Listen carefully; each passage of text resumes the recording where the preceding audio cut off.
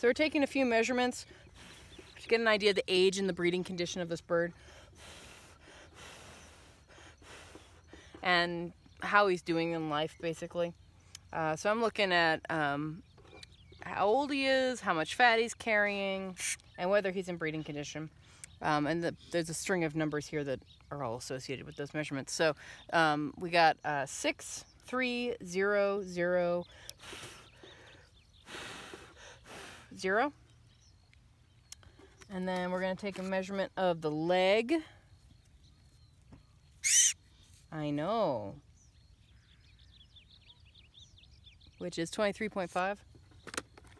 And the wing.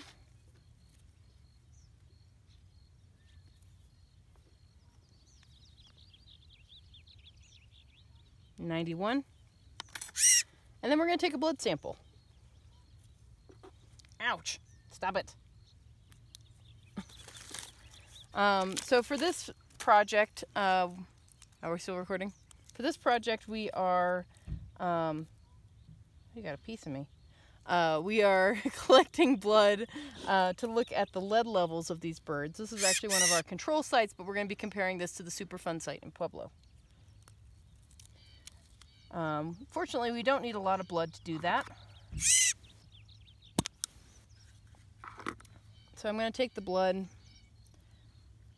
from the brachial vein.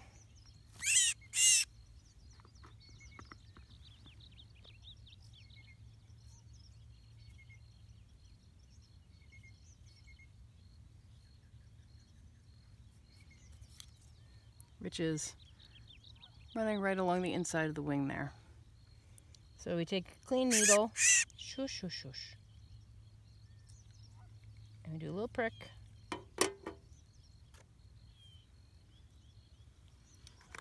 And then you can see the blood speeding up there on his skin. Collect that with a capillary tube. And we're going for about 1 full tube on these guys. I know.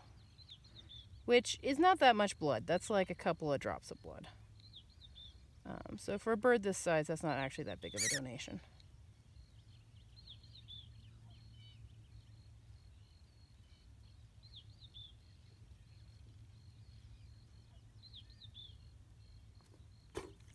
And he's not, well, no, he cooperated.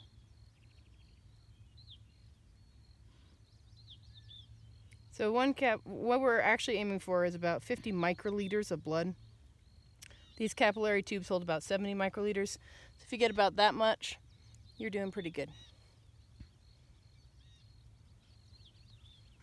And he's all done bleeding. Give him a little wipe down. And then we'll weigh him, and he's good to go.